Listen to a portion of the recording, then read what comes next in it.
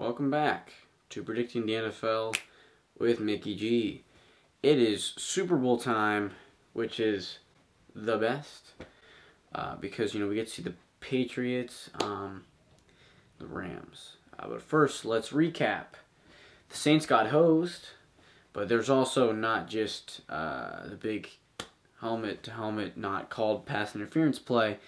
There's some other ones too, but overall, the refereeing was not the best. Officiating was not the best. And the same goes for the other game, the Patriots-Chiefs. There was the phantom, roughing the passer. The dude basically just went, and then they're like, he touched Brady, and they had a mental breakdown and called a penalty, which then set up touchdowns and such. So neither of the games had very good officiating, but that's what we've seen throughout the entire season, which is why we need to be like Canada, and you can challenge penalties, which they're thinking of doing, so that's good stuff.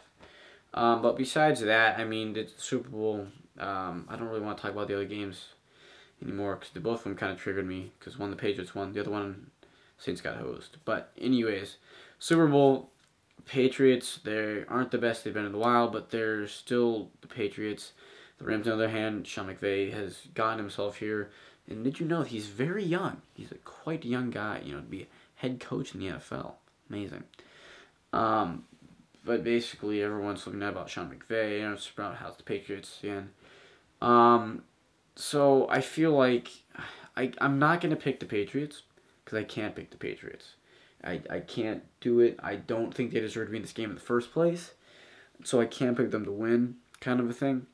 So I'm going with the Rams, even though I really would rather neither of these teams to be in it in the first place. But I don't make the rules. I just predict the games. Put that on a t-shirt. But, that's all I really got for you, y'all.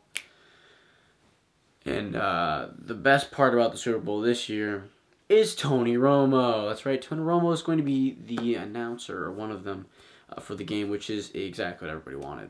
Or at least all the intelligent actual football watchers wanted. So that's half the reason why I'm watching the Super Bowl. The other half is the commercials. I got to stay up to date. I got to know all the memes that are going to come out of it. So Tony Romo, the commercials, 2 pluses, Patriots Super Bowl, a minus, so we only have 1 plus at this point.